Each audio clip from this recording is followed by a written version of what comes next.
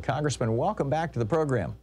Hey, thanks, Tom. Glad to be here. Glad to have you with us. So, am I reading this right that Kevin McCarthy's demand, at least the only one that we know of so far, that first of all, over 200 pages of the 300-page proposed legislation are entirely devoted to fossil fuel projects, more drilling, more pipelines, reallow the Keystone XL pipeline, ban future Republicans and governors from banning fracking, prevent them from doing that.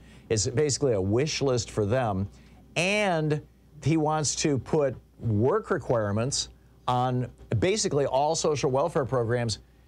Is this including Social Security?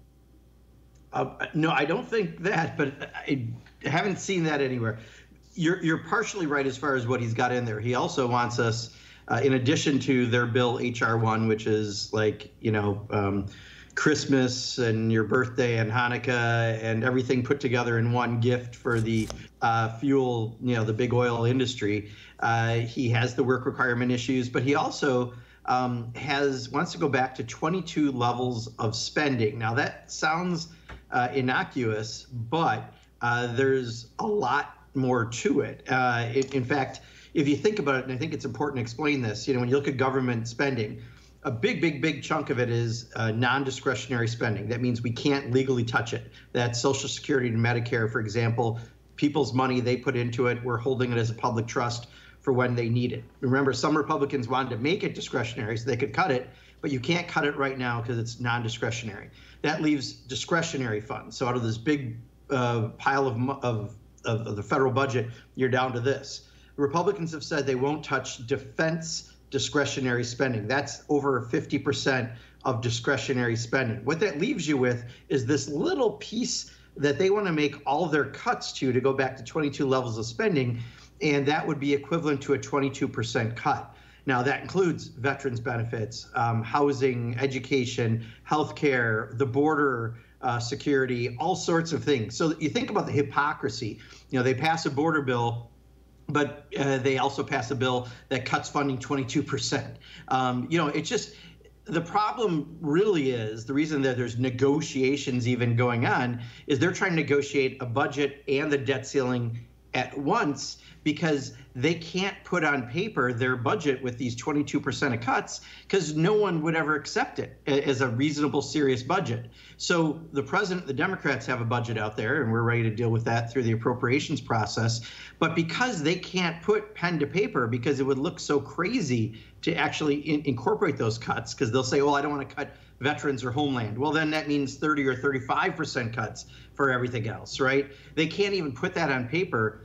They're trying to get around doing the hard work that we have to do, which is pass a bill with those kind of details and try to incorporate it into some kind of negotiation. So one, they're holding us hostage, the country hostage, that could be very pricey and cost people jobs and increased interest rates for home buyers and small businesses, and could make our stock markets tank, while they're playing this game of just not saying to their most crazy members, just look, you're not being responsible. We have to govern. But because Kevin McCarthy won't do that, that's why we're in this so-called negotiation right now. Wow. We're talking with Congressman Mark Pocan. It's Middays with Mark here. He will be taking your calls in a few moments at 202-808-9925.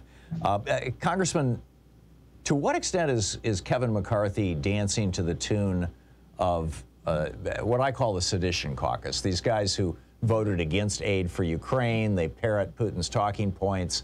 Paul Gosar, Marjorie Taylor Greene, Lauren Boebert, Andy Biggs. I mean, you know the crowd. There's about a dozen of them that just seem like they're totally in the bag with Putin and completely interested in destroying America. My words, not yours. But to what extent are they driving this process? Several of them have come right out and told the press that they're perfectly willing to see a default.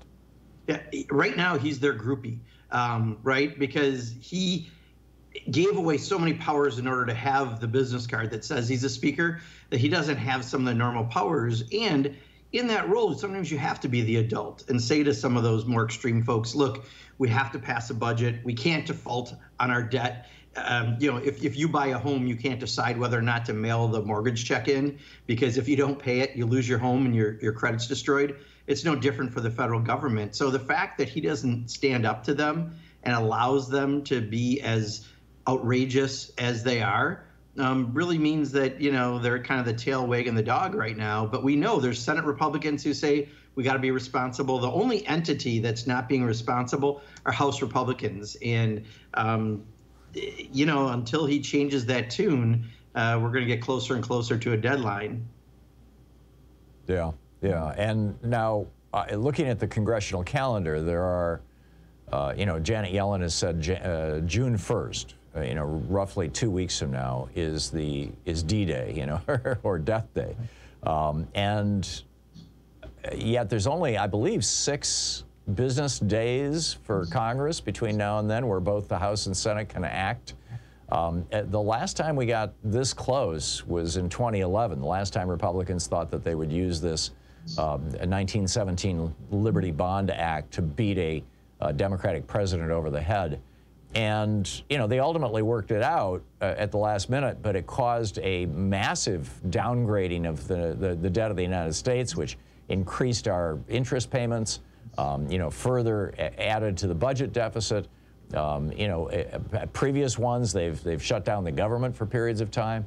I mean, how do you expect this to play out? Do you think that there's a real risk, not necessarily of a full-on default, but at the very least of serious damage being done to the United States by these guys?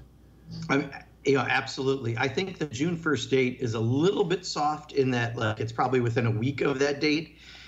Today, we started to sign a discharge petition. I was the 30th person to go down there. We need 218 members of Congress to sign a petition that would allow us just to do a clean debt ceiling lift like we've done 86 times previously, including 3 times, for Donald Trump. We would need to get all 213 Democrats, which I think will happen, and you need to get 5 Republicans, just 5 Republicans who privately have told us that they don't like what's going on. If they can just put their name to paper, we can force a vote. And quite honestly, it might be the life raft that Kevin McCarthy needs right now, because he's still appealing to that crazier element of his caucus. But it's the responsible thing to do is pay your bills. Even if we didn't lift the debt ceiling, you wouldn't change spending at all, because we've already spent the money that lifting the debt ceiling is all about. So so much of this rhetoric, I don't think many Republicans even understand what they're talking about. I serve on the Appropriations Committee, so I'm kind of living it right now. But I think they're going to get very close to that deadline. But with this discharge petition, by about the end of the first week in June, we could force a vote, which would still probably be in time if we can make that that's our fail-safe if we can't just get people to do the right thing for the right reason.